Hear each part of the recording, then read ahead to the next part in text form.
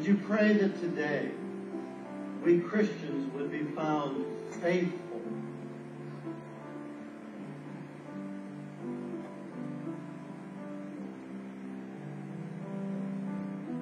Would you pray that today a story that you have heard hundreds, if not thousands of times,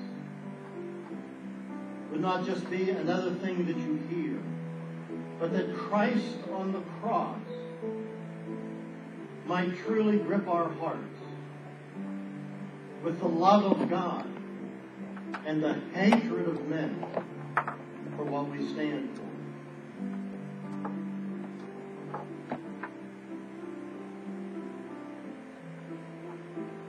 Would you pray that if there's somebody in our fellowship today that is religious but not a Christian, that today might be their day of salvation?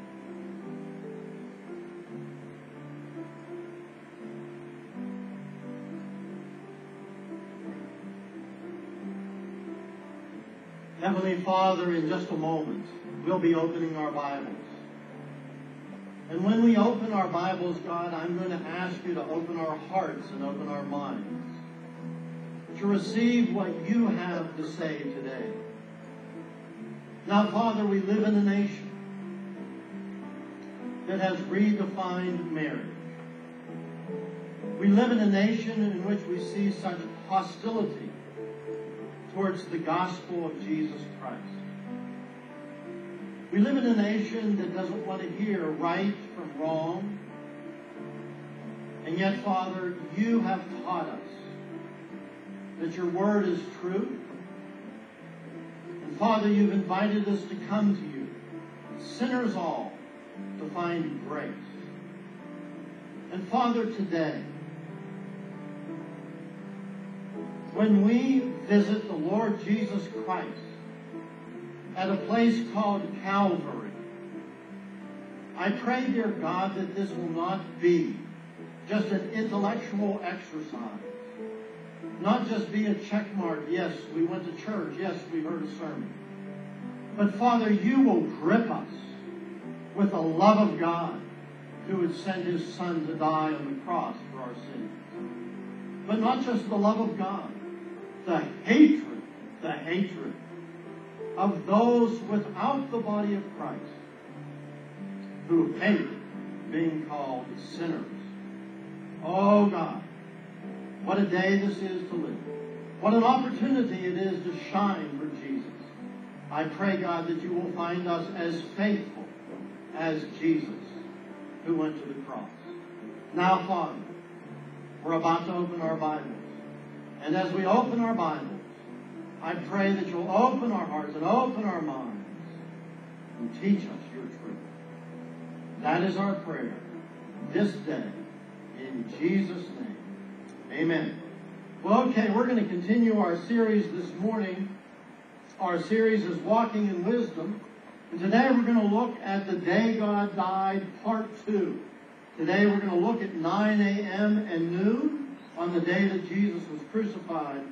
And our text is Mark chapter 15, verses 21 to 32.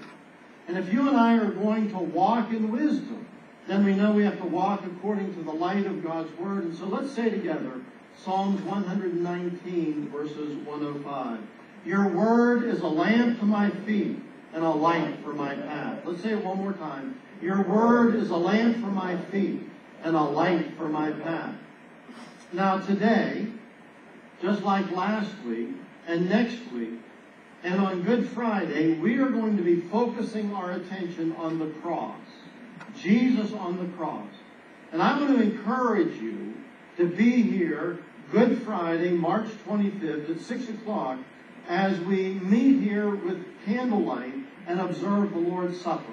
It'll be the day on which Jesus died, and we will gather together with our bread and our juice by candlelight, remembering what Jesus did for us. Before we do that, however, I want to remind you of the context in which we find ourselves. It was on Thursday evening that Jesus and the disciples met for the Last Supper. And sometime Thursday evening after sunset, it would have been after 6 o'clock, They gathered together in that upper room, and there they observed the Last Supper, sang some songs, and then they walked out. They went to the Garden of Gethsemane where Jesus prayed. And then Jesus was arrested. And after his arrest, he was put on trial by the religious leaders. Religion put God on trial. First, he was taken to Annas, the former high priest, then to Caiaphas, the current high priest, and then he was taken to the entire Sanhedrin. The entire religious body of religious elite found God guilty of blasphemy and worthy of death. But the Jews couldn't enforce capital punishment. And so about 6 a.m., Jesus is taken to Pilate. 6 a.m. He's taken before Pilate. And the civil leaders, the Roman leaders, put God on trial. First Pontius Pilate, then to Herod Antipas, and then back to Pontius Pilate. And the Bible tells us in Mark 15:15, wanting to satisfy the crowd, Pilate released Barabbas to them. He had Jesus flogged and handed over to be crucified. So what Pilate did, he found guilty Jesus of treason. So they took the shirt off of the back of Jesus, and 2 Roman soldiers began to beat him with a whip. At the end of the whip were pieces of metal and bone embedded in the leather so it could tear into the flesh. There was no limit to the number of stripes a Roman soldier could give somebody condemned to death. And so many, many times this condemned prisoner actually died before the cross. After Jesus had been flogged, the Bible says in verse 16, the soldiers led Jesus away into the place that is the praetorium, the governor's official residence, and called together the whole company of soldiers. They put a purple robe on him, they twisted together a crown of thorns, and they set it on him.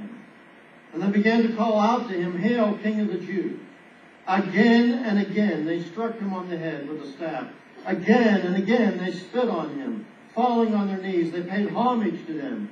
And when they had mocked him, they took off the purple robe, put on his own clothes on him, and they led him away to crucify him. So after Jesus is flogged, they take a crown of thorns and put it on his head. Then they take a reed and they hit him over and over and over. And so the thorns would just get embedded into his skull. And as they're beating his skull, they're spitting on him over and over. And in a mock way of homage, they kneel before him. "Hail, King of the Jews!" Spit on him and hit the crown of thorns and embed the thorns in his head. At that point, they lead Jesus out to be crucified after all of that. So that's where we'll pick up our story this morning. Mark chapter 15, verse 21. A man from Cyrene, Simon, the father of Alexander and Rufus, was passing by on his way in from the country. They forced him to carry the cross. So Simon, from North Africa, Libya, probably in for the festival of Passover, couldn't find any place to stay inside Jerusalem, so he lived out in the country. And as he's walking into Jerusalem to observe the festival, Jesus is being taken out by the Roman soldiers. And Simon will be compelled, pressed into service to carry the crossbeam. Now the crossbeam will weigh about 100 pounds. And after all of that Jesus has gone through, he collapses under the weight of the 100 pounds. And so Simon, you'll carry the cross. Mark 15:22 says they brought Jesus to the place called Golgotha. Now Golgotha is Hebrew or Aramaic for skull. It simply means skull. So they brought Jesus to the place called Golgotha, or skull. Then you notice the parentheses, which means the place of the skull. Now you see that word skull in verse 22. It's the Greek noun cranion. Cranion, from which we get cranium. In Latin, when they translated the Bible from Greek to Latin, the Latin for skull is not cranium, but calva, from which we get calvaria. And so in your Bibles, you'll only find in the King James Version one place the word Calvary. But if you were reading the Latin Vulgate today, you would find Calvary 4 times. And so where we get the word Calvary is from this word skull. They brought Jesus to the place called Golgotha, Hebrew or Aramaic for skull, which means the place of the skull. In Greek, cranion, from which we get cranium, but in Latin, calva, from which we get calvaria. They offered him wine mixed with myrrh, but he did not take it.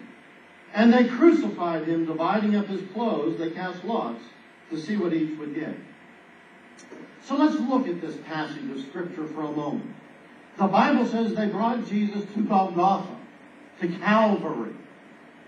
We don't know exactly where Calvary was. There are various locations if you go to Jerusalem.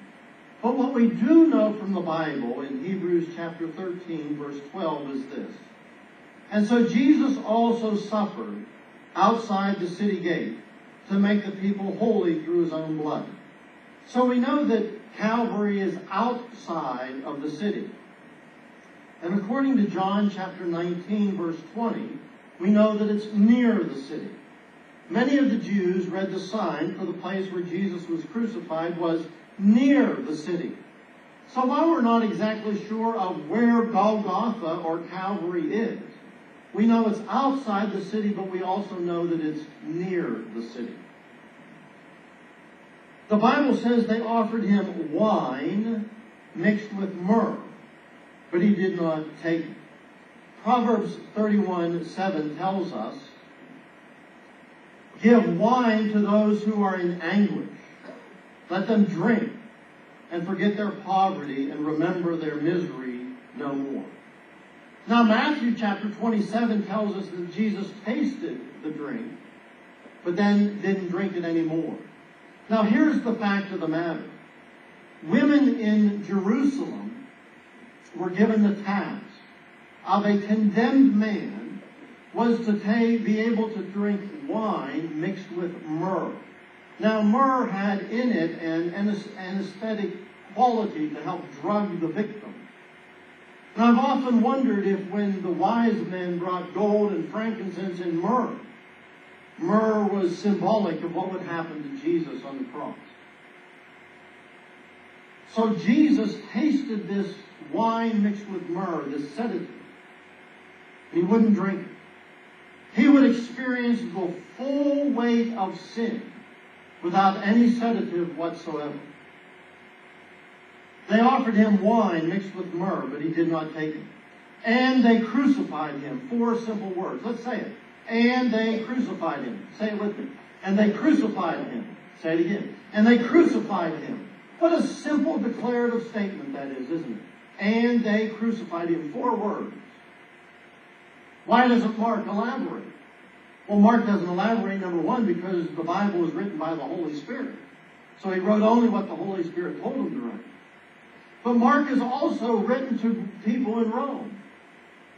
People in Rome knew what the crucifixion was. They knew the pain. They knew the exhaustion. They knew the cruelty of the cross.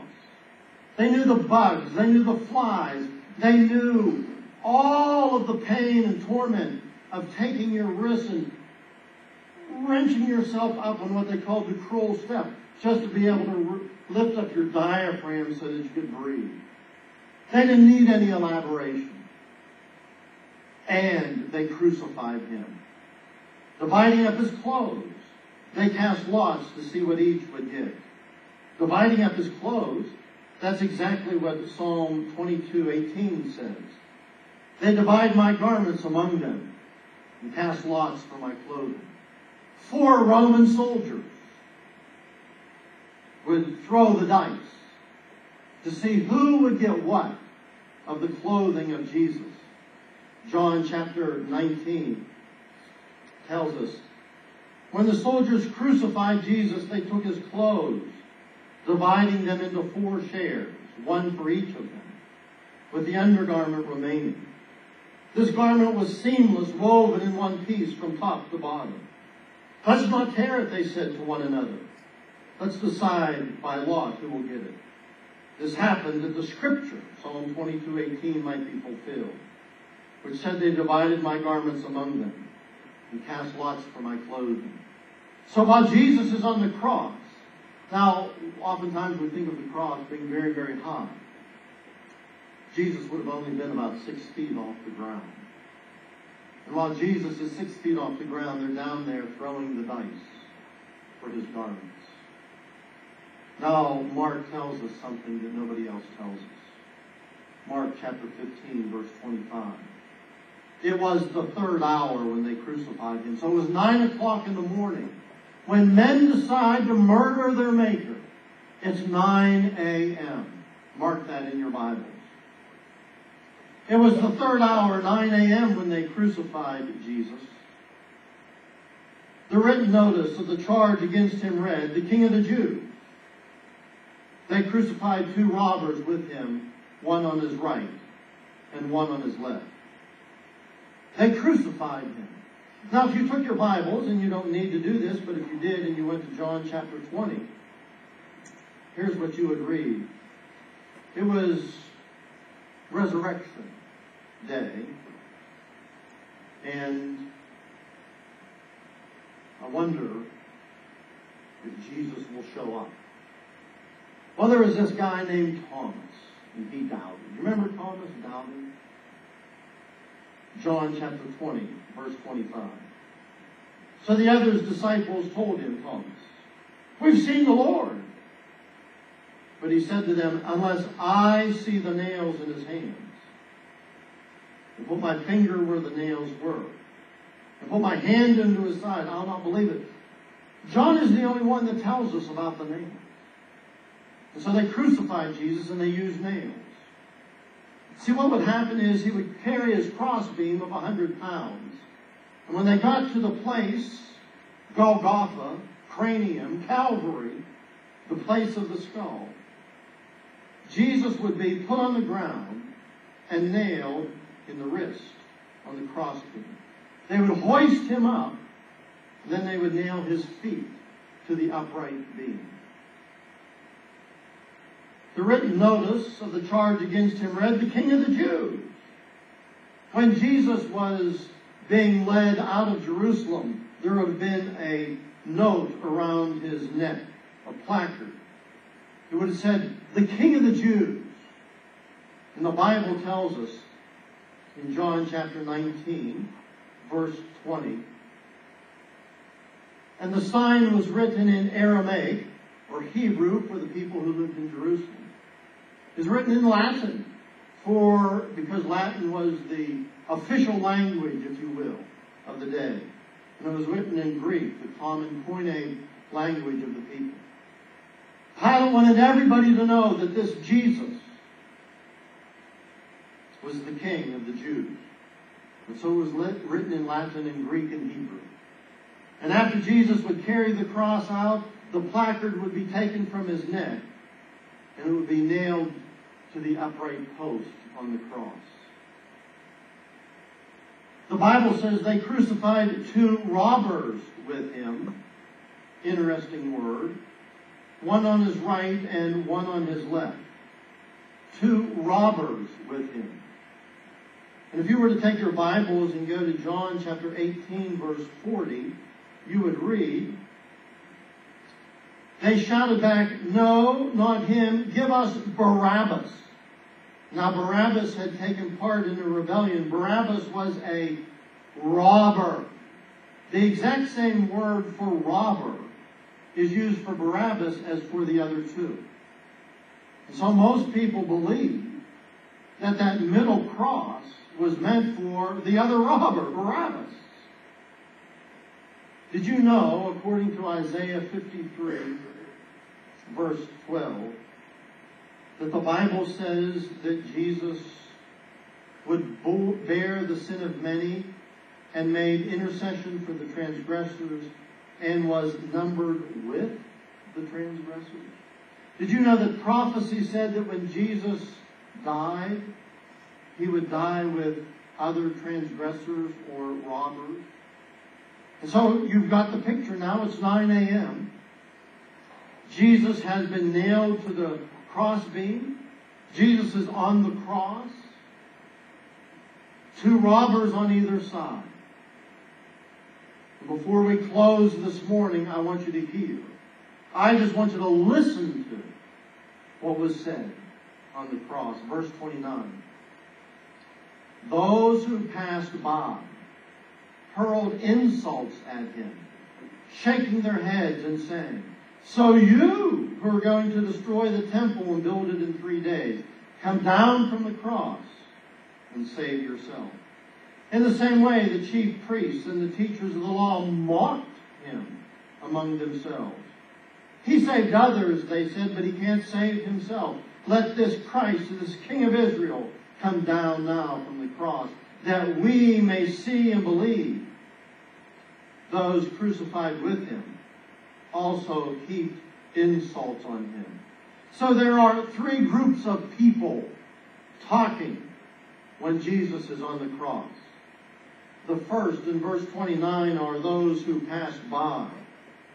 And the Bible says they heaped insults on him. Did you know that the Greek word there is not insults, it's blaspheme? They blasphemed him. How does that work? How do they blaspheme Jesus? Well, if you took your Bibles and you went back to Mark chapter 14, verse 57, you would remember the trial of Jesus before the religious leaders. And the trial of Jesus before the religious leaders, they called in these false witnesses. And according to Mark 14:57, then some stood up and gave this false testimony against him. We heard him say, "I will destroy this man-made temple, and in 3 days will build another not made by man." Now, did Jesus ever say that? No. Jesus never said that. It was a lie then, and it was a lie now. But evidently, some of the people who had been at that trial before the religious leaders came to the crucifixion. And they were repeating the lie. Mark Twain said, "A lie can travel halfway around the world while the truth is putting on its shoes." It's true, isn't it? They will just continue the lie. Truth doesn't matter. They will lie, they will lie, they will lie. But why the word blasphemy? Why not just revile? Why not reproach? Why blasphemy? Because what blasphemy is saying that God said something he didn't say. That's blasphemy. God said this when he really didn't say it. And woe to all of us in this current generation who say, the Bible says so-and-so when it doesn't. What about all of the people and all of the churches and all of the denominations in our nation saying that God doesn't say anything about homosexual marriage? Is that not saying something that God didn't say? Would that not be a blasphemy? Of course it would be. Blasphemy is saying something, attributing something to God that God didn't say.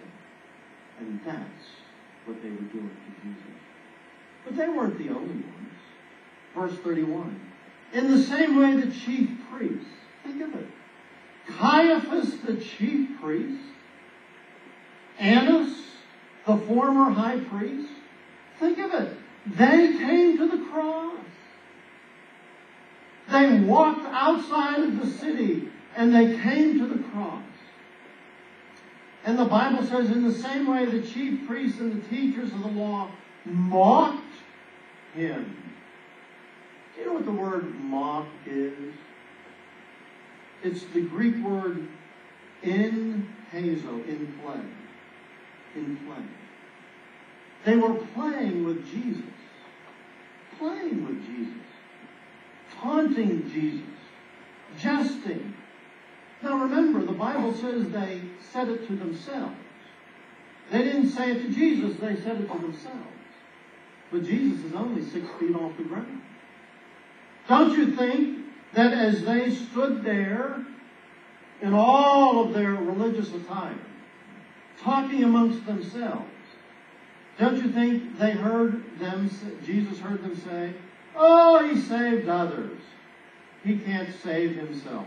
Let this Christ, this King of Israel, come down from the cross that we may see and believe." Have you ever had anybody mock you? Make fun of you?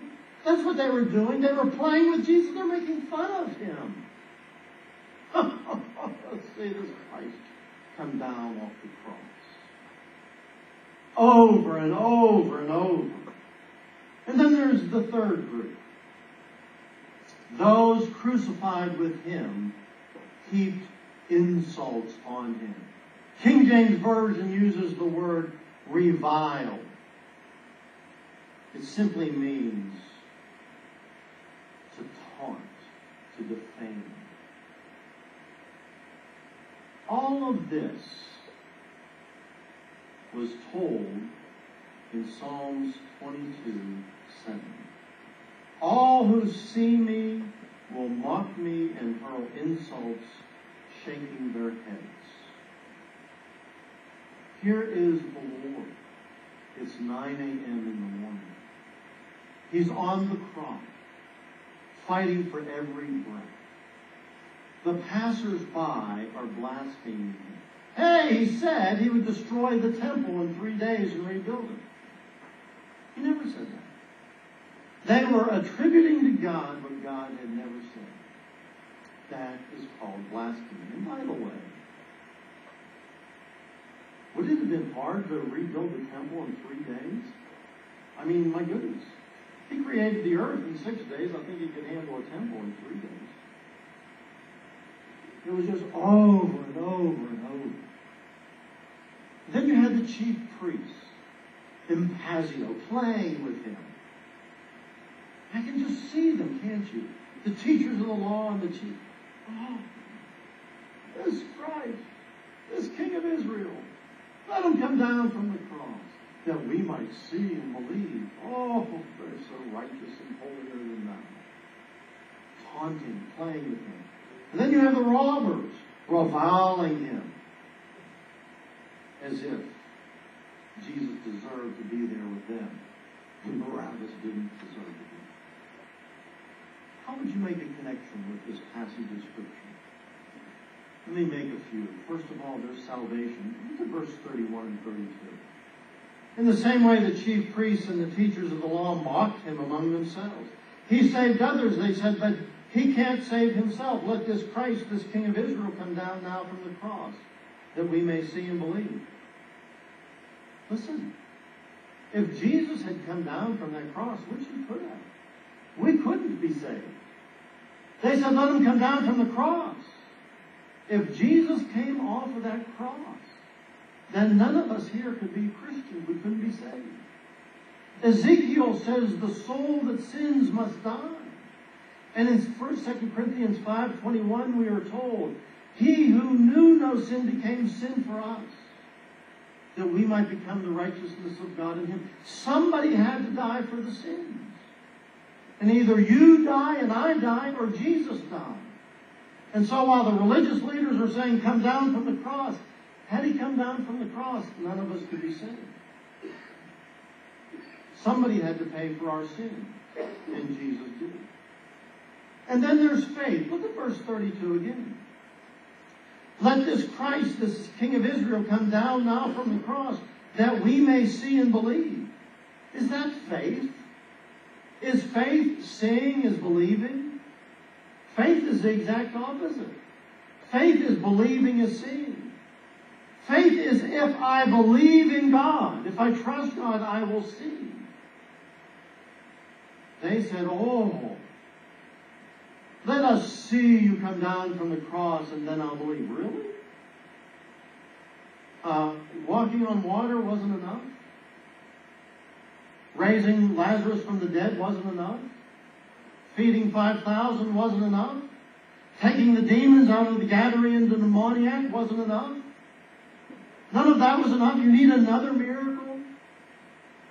Their problem wasn't a lack of faith.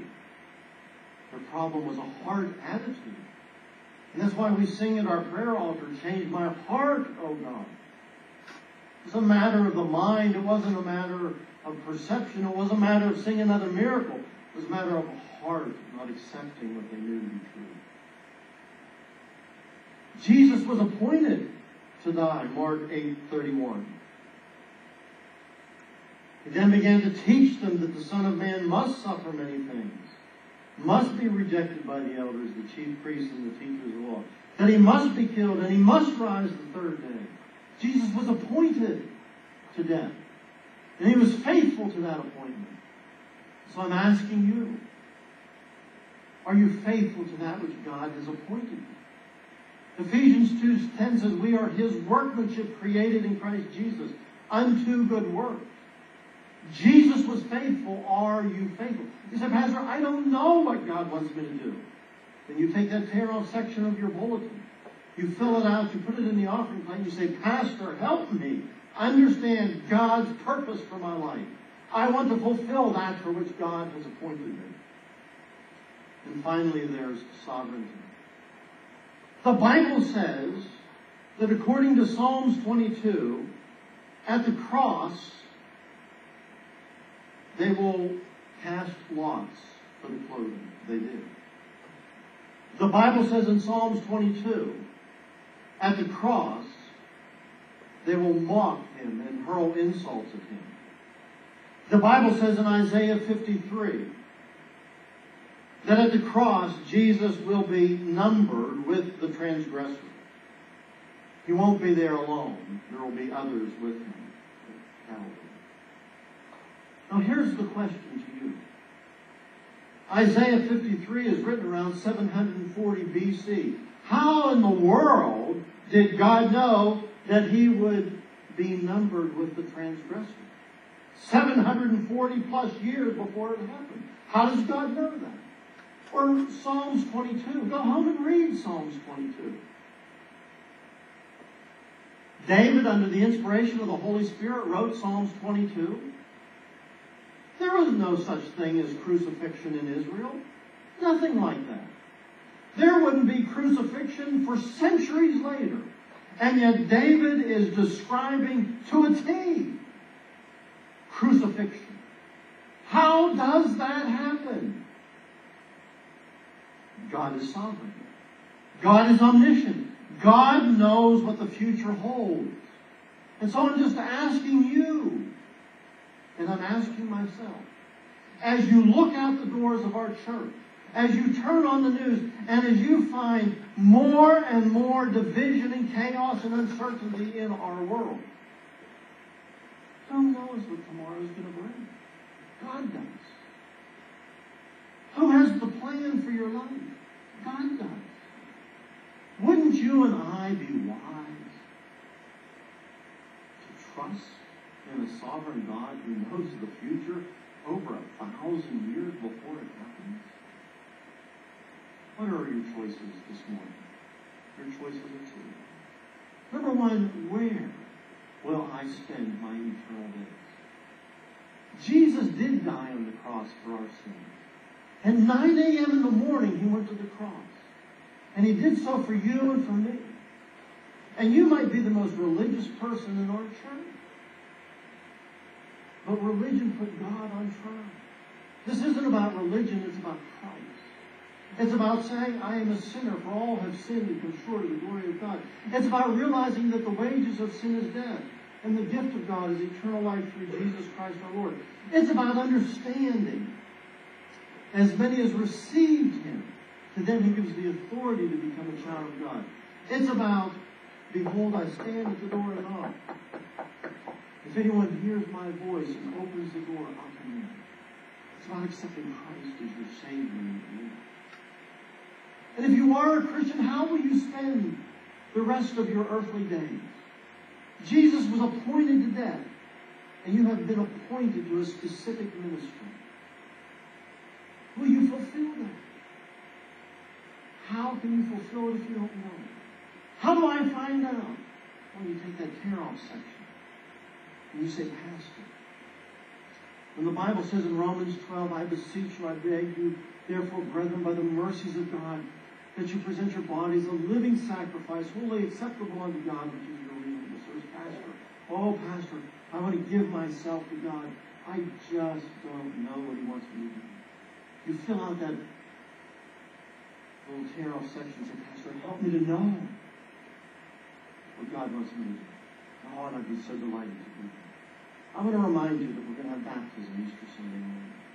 What a great day to be baptized. If you've never been baptized, why don't you choose to be baptized this coming Easter Sunday? Take that tear-off section, fill it out, say, Pastor, contact me about baptism Easter Sunday morning. Father, thank you for Jesus. And thank you for the gift of eternal life.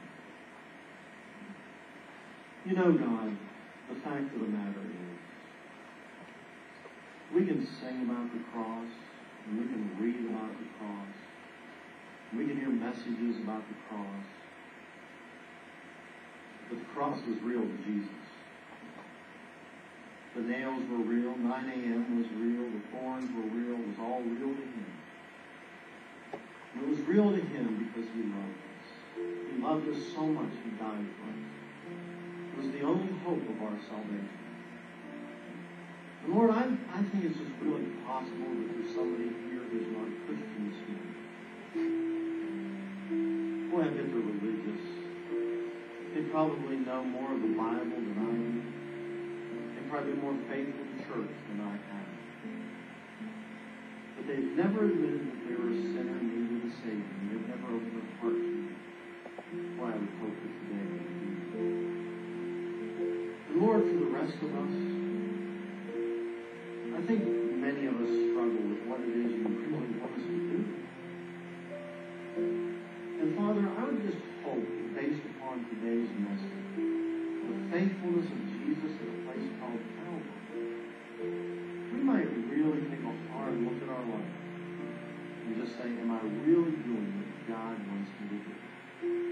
Thank you, Father, for your faithfulness.